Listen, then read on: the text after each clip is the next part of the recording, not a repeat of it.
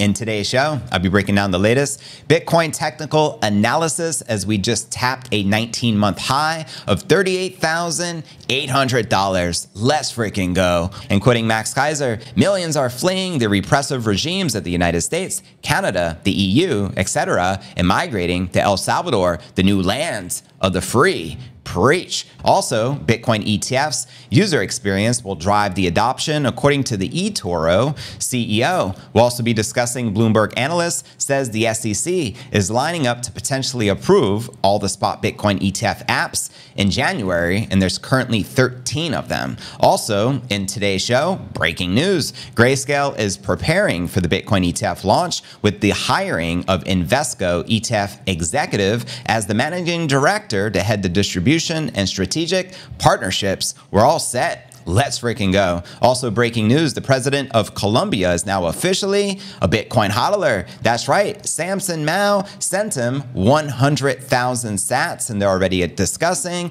Bitcoin adoption for the beautiful country of Colombia, which has a population of roughly 50 million people. Also in today's show, on-chain analyst Willy says on-chain Bitcoin metric is flashing the same bullish pattern as last year's market bottom, which can send the price action to $524,000 per BTC. Also in today's show, I'm going to be sharing a catalyst which can trigger a Bitcoin explosion to multiple six figures at neck-breaking pace, according to the Strike CEO, Jack Mallers. We'll also be taking a look at the overall crypto market. All this, plus so much more, in today's show.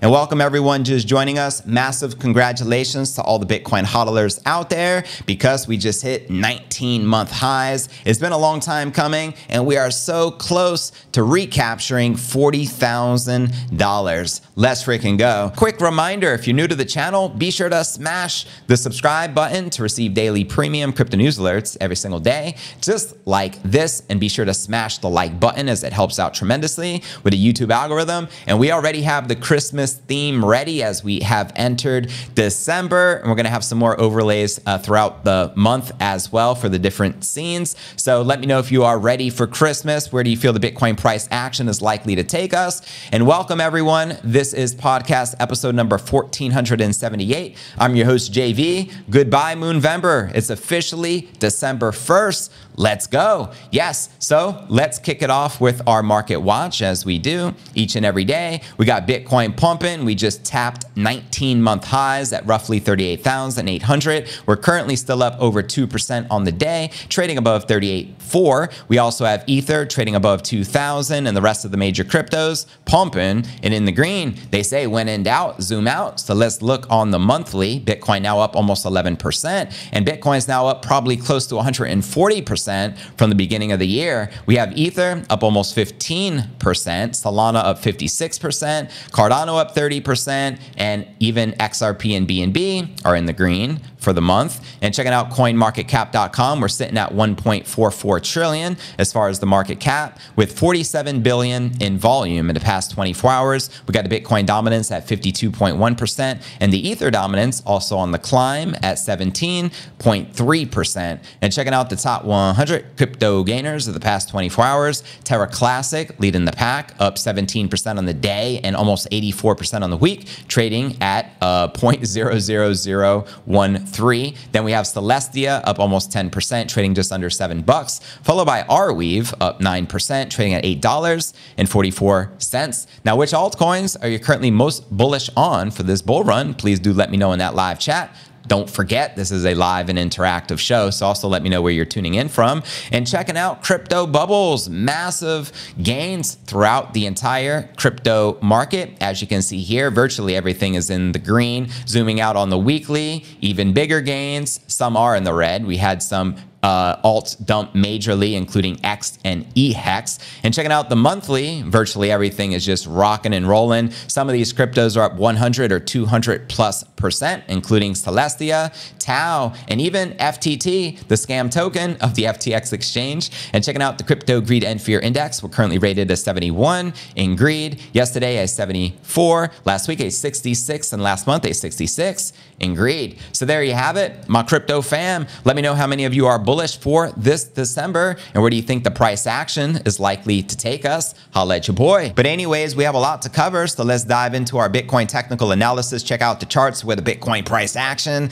is likely to go next. We know 40,000 is coming, but when? Let's discuss it, shall we? And welcome everyone just joining us. Bitcoin returned to 38,000 December 1st after the November monthly close became its best since April of 2022. And here you're looking at the Bitcoin 1 hour chart, which looks pretty lit. Data from Cointelegraph and TradingView tracked impressive overnight Bitcoin price performance, which held the key support. The close came in at just over 37.7, with the bid liquidity preserving the intraday range, avoiding a last minute sell-off. Per order book data from Trading Resource, material indicators, as you can see here, the monthly close looks pretty good, closing above 35,000, said Scoo. Could see some multi-week compression between $35,000 and $39,000, as the outline here. Scoo added that the major resistance on the monthly timeframes now lay higher at 47,000 and around the 2021 all-time high of 69 G's, baby. Quoting him here, the monthly candle was excellent with a candle body low of 34.5. This is important in the lower candle body low, which it was higher than the preceding candle body high.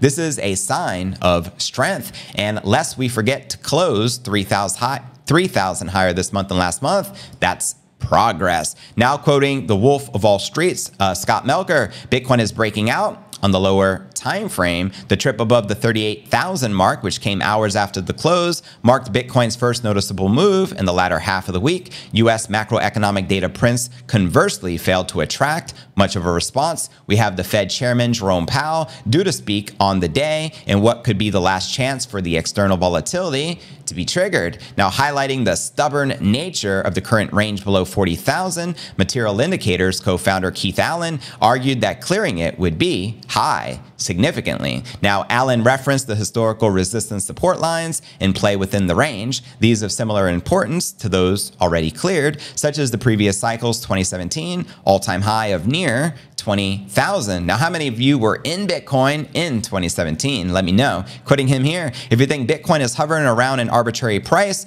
you would be mistaken. There's a significant amount of historical confluence in this little resistance support flip zone. And as you can see in the chart, it shows levels to note on the monthly chart, along with the long and short signals from one of the Material Indicators proprietary trading indicators. So the signals are bullish. So let's go. And as shared here, Bitcoin just hit the highest price in 574 days. Kind of feels like a lifetime, doesn't it? But we back, fam. So let's celebrate. Again, massive congrats to all my Bitcoin hodlers out there. And quoting Max Kaiser, millions are fleeing the repressive regimes of the United States, Canada, the EU, etc., and migrating to El Salvador, the new lands of the free. Preach. Shout out to everyone out there, Najib Bukele, and everyone making big moves. So there you have it, my crypto fam. How many of you are bullish for this December? And what do you feel we're likely to end the month of December? But without further ado, let's dive into our next story of the day and discuss the Bitcoin ETFs, which are on everyone's mind right now. The eToro CEO shared some insights regarding it. So let's break this down.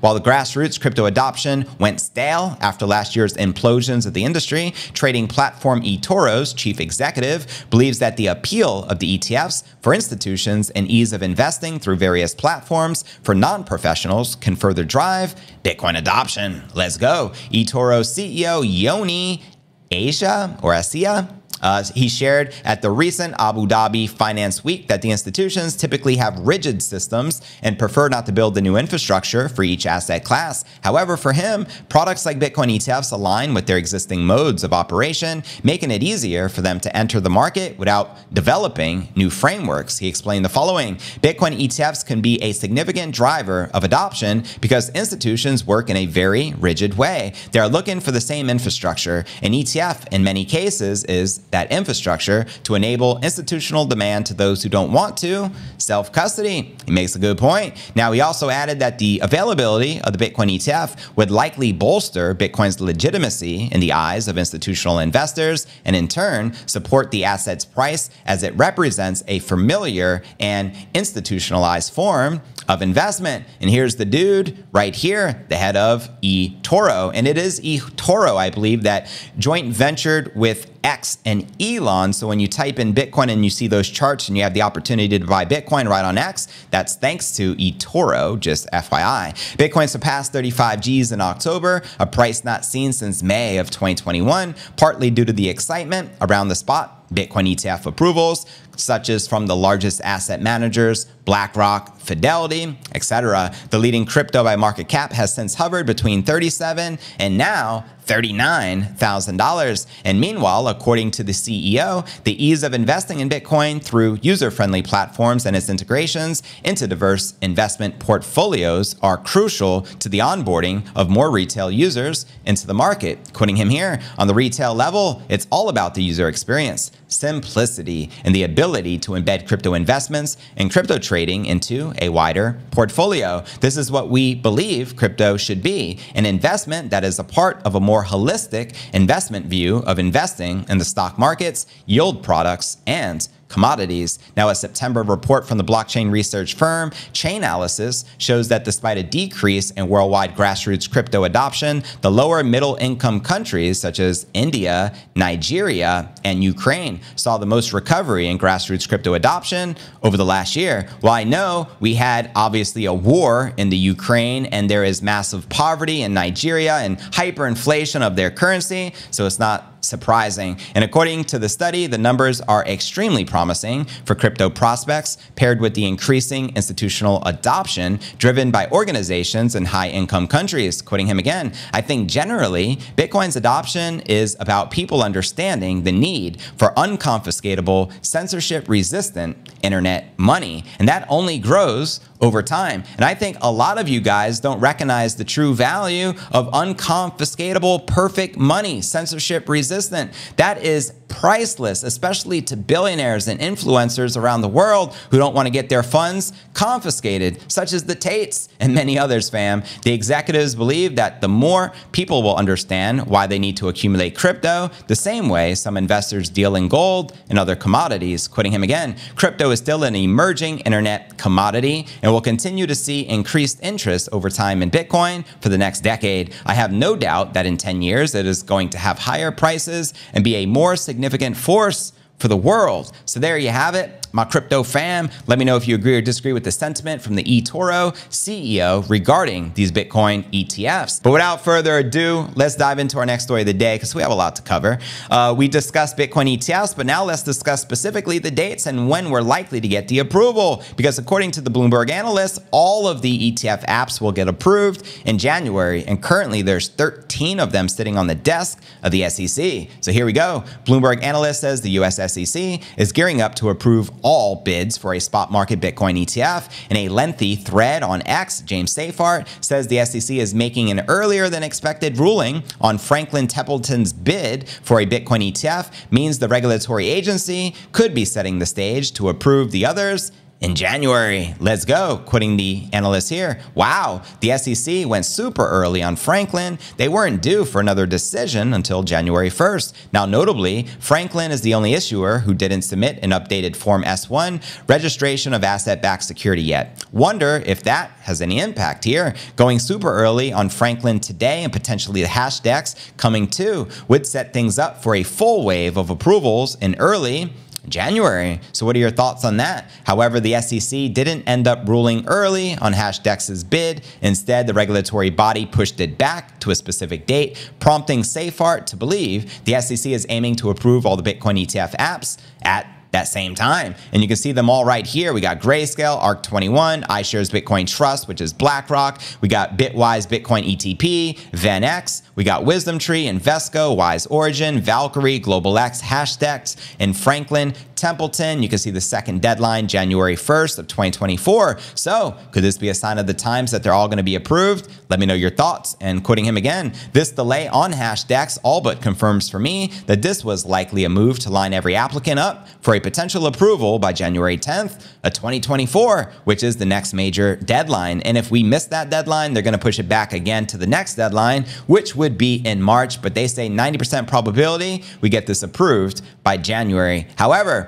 You never know what's going to happen, especially with no Claire Gare, just saying. However, Safeheart says the process may not go smoothly, as there could be some hangups with the filing process, or the SEC may end up denying the bids. 100%, anything can happen. Gonna sprinkle some caveats here. Number one, this is just the 19B4, which is a new derivative security product filing for approvals. We know from updates and other sources that the SEC still isn't quite ready to approve the S1 prospectuses just yet. So approval could happen here without immediate launch. And number two, they could still be denied. So I'd love to know your thoughts, fam. How do you think this will likely play out? Let me know. And breaking news just in, Grayscale is preparing for its Bitcoin ETF launch with the hiring of Invesco ETF executive as the managing director to head the distribution and strategic partnerships. We are all set for rocket ship to the moon. Send it and let's freaking go. Anyways, I'm going to read our next story. I'm sure we'll pump the 39 and eventually 40 as the stream continues, but I still got a lot to cover. We broke down the latest with the ETFs. The next big news is adoption in Colombia. How many of you would love to see Bitcoin become a legal tender in Colombia? Do let me know, because Samson Mow is making big moves. Here's the president right here. And guess who was just with the president? Samson Mow. Check it out. He actually sent the president 100,000 sats to be exact, and orange pilled him. So massive respect and shout out to Samson Mow. And as he shares here, thank you, President, for the welcoming message. We're excited to help Colombia to move forward. Don't lose your Bitcoin. So there you have it. And he had very positive words to say. And they're talking about adopting Bitcoin. And there's other countries in South America looking to do the same. And all thanks to Samson Mow, he's like an ambassador to help these leaders of the world, including people in Mexico, politicians from all around the world. So he's making big moves. And this is pretty lit. I lived in Colombia. I spent 6 months in Medellin. It's a beautiful place to be. There's a population of roughly 50 million people. So this could be the next evolutionary step for mass world adoption. Let's go. Colombian President Gustavo Petro reportedly became a hodler of Bitcoin. This development comes on the heels of a meeting between the president and delegation led by Samson Mow, founder of Jan3, a company at the forefront of the Bitcoin nation-state adoption. The meeting, as reported by local media, that's right, and through social channels, represents a significant step in exploring the integration of Bitcoin and blockchain tech in Colombia's socio-economic fabric. Jan3's statement on X hinted at potential policy shifts. Quoting him here, is Bitcoin usage in Colombia likely to usher in new policies? Definitely, maybe. The Jan3 team met with the president to discuss its potential implementation in social projects. Now, further adding to the intrigue, Samson Mow posted an image with the president, revealing the president of Colombia is now a Bitcoin hodler for sure, 100,000 sats to be exact. That's what's up. Mow expressed gratitude towards the president for his openness, stating, "Thank you, President, for the welcoming message. We're excited to help Colombia to move forward, and don't lose your Bitcoin." Sage advice. There you have it. That's pretty epic, to say the least. And additionally, we have the CEO of IOV Labs acknowledging the meeting's significance, aligning with the goal to foster a more prosperous society. He said, "Thank you, President, for receiving us. We share the commitment to create a more prosperous society." So there you have it. Now let's discuss this adoption a little deeper. Local media outlet Diario and W Radio reported that the president is exploring the use of Bitcoin in the national economy through cooperatives. The president is also considering the application of blockchain tech in various public sectors, such as the health billing, management of special asset society, and large restitution processes. The president emphasized the potential for managing the health billing system and property management in real time using blockchain tech, as well as the integration of Bitcoin and worker cooperatives within the popular economy. The meeting at the Casa de Nariño included discussions on these key issues, underscoring the growth interest and potential government support for Bitcoin and blockchain tech in Colombia. Participants included renowned blockchain tech experts Samson Mow, Diego, Raul, Edwin Rivas, Christian Quintero, and Mauricio Tovar. However, it's important to note that cryptos are not yet regulated in Colombia. The Financial Superintendency has been conducting a pilot plan for the use of crypto for a few years, but the results are still pending. The implementation of the strategies proposed by the president remain uncertain until further developments in crypto regulation are made in Colombia, and the president's engagement with Bitcoin and block tech experts signals a possible pivot towards embracing these technologies at the national level. As Colombia grapples with the regulatory aspects, the president's involvement could be a harbinger of more definitive Bitcoin and crypto policies and broader adoption in the near future. Now, remarkably, Mao has just a few days ago in Suriname, where he met the president, Sean Santoki, in which I shared in great detail in yesterday's episode, another country likely to adopt Bitcoin as a legal tender. Their population is roughly over 600,000, and they are just north of Brazil. And other government officials to develop a potential Bitcoin strategy to transform the small South American country's economic model. Amongst other things, Mao also hinted at the central bank investing 1% of its reserves into Bitcoin. So is this a coincidence? We're pumping, hitting new 19-month highs off of the back of all of this institutional adoption. We have nation-state adoption, major countries contemplating making Bitcoin a legal tender. I don't know. Let me know your thoughts, fam, in the comments right down below. Yeah, but anyways, fam, now that we tap 39, I feel pretty damn good. That's a pretty big accomplishment. So kudos, congratulations, all the Bitcoin hodlers out there. Let's freaking go. Now let's break down our next story of the day, discuss this $524,000 target and the latest from on-chain analyst Willy Woo. Shout out Willy Woo. And again, shout out to Samson Mao making big moves. Let's get it. Here we go. Popular on-chain analyst Willy Woo says one indicator that marked Bitcoin's 2022 bottom is suddenly flashing bullish again. Woo tells his 1 million followers that Bitcoin is flowing off the exchanges, similar to how it did when the crypto market reached the bottom last year. Quoting him here, Bitcoin flows presently making a strong flip to moving off the exchanges again. I haven't seen such a swing towards buying since the market bottom. Now, fellow on-chain analyst Plan B is also bullish on Bitcoin. He says Bitcoin's hash rate, which measures the processing power of the King Crypto's network, suggests the top digital asset will remain above one key level, quoting him here, breaking Bitcoin valuation based on difficulty, which is the hash rate, increased to 35,000 yesterday. In my opinion, this could mean that apart from the possible black swans or short-term volatility, based on the dollar kilowatt arbitrage fundamentals, Bitcoin will never go below 35,000 ever again. Do you hear that, perma bears? And all you guys shorting Bitcoin, pay attention. Plan B recently said he believes Bitcoin can hit $524,000 per coin within the next 4 years based on historical trend during the 4-year halving cycles. He says Bitcoin seems to perform 4x the lower range of the cycles. Quoting him here, at 2012 halving, most Bitcoin was less than 16 bucks. At the 2016 halving, most Bitcoin was in the $256 to $1,024 range. At the 2020 halving, most Bitcoin was in the $4,000 to $16,000 range. And by the time of the 2024 halving, most Bitcoin will be in the $16,000 to $65,000 range. I would not be surprised if the next 4 years, most Bitcoin will transfer in the $65,000 to $524,000 range. And the stock to flow is ultimately saying, expect the Bitcoin price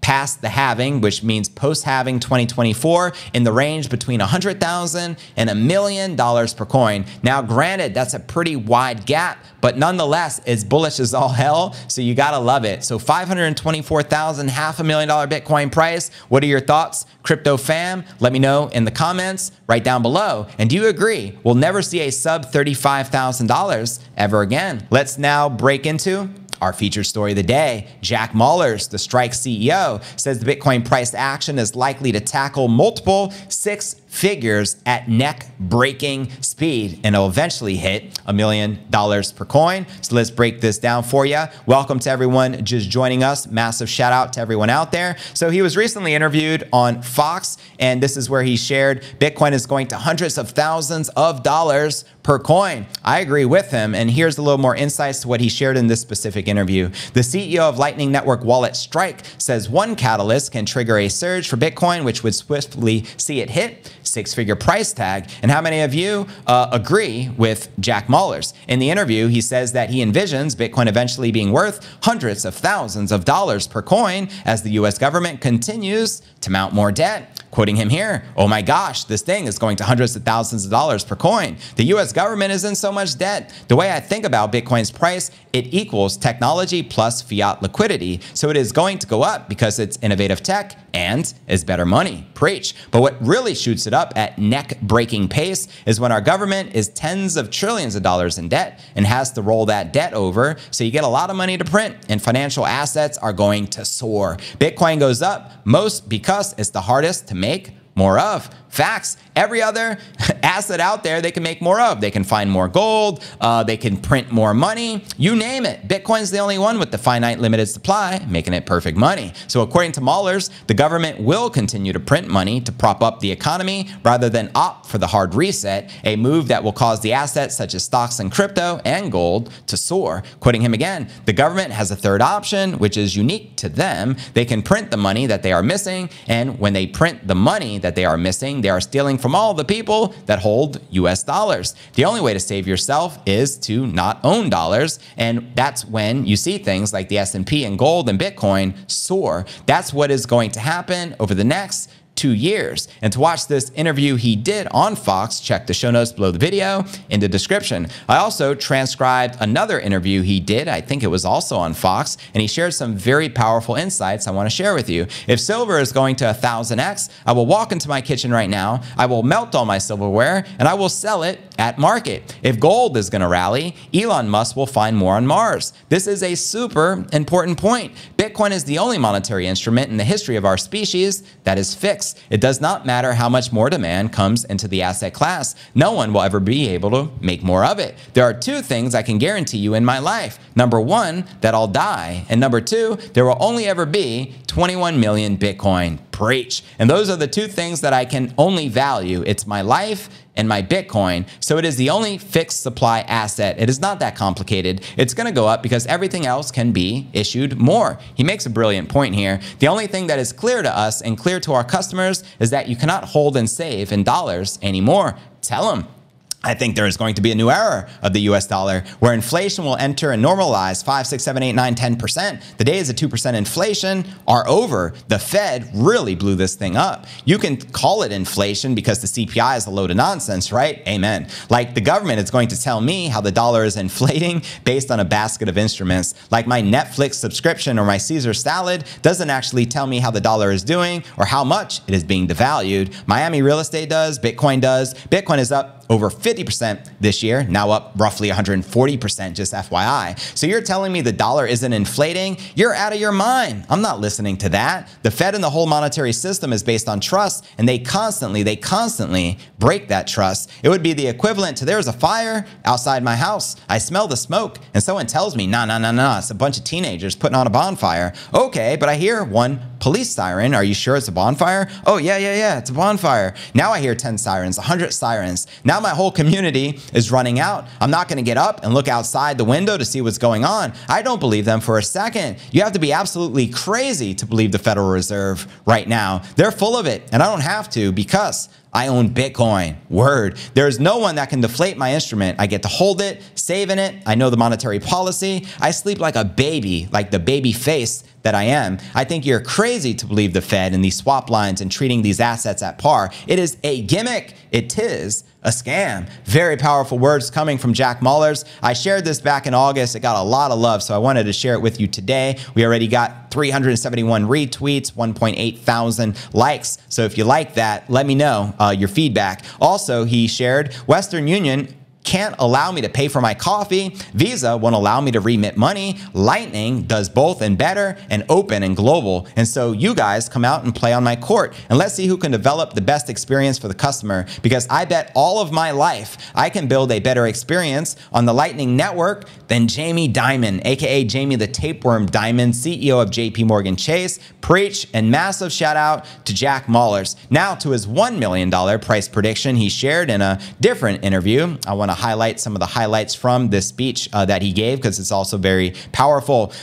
Here's what he says. I shared with you there are only two things that he can guarantee in his life. One, that he won't live forever, and nobody can create more than 21 million Bitcoins, which is the truth. He also shares that my overall opinion is the name of the game is to accumulate as much Bitcoin as possible. Regarding the altcoins, he says they're interesting, but a lot more speculative. I use them to accumulate more Bitcoin. Let me know if you agree or disagree with that sentiment. He also pointed out Bitcoin being hitting $1 million, and he says it will hit $1 million, fueled by global hyperinflation. And I feel we're experiencing that just right now with the US dollar. They always claim 2% inflation, it's under control. It's a load of nonsense. They make up the numbers, they fudge the numbers, they pull them out of thin air so you could perceive whatever reality they want you to perceive. That's the nature of the beast. Trust nobody, verify everything, stack sats. We're at 38,900 right now. Bitcoin's pumping. We up 1,200 bones on the day. Let's go.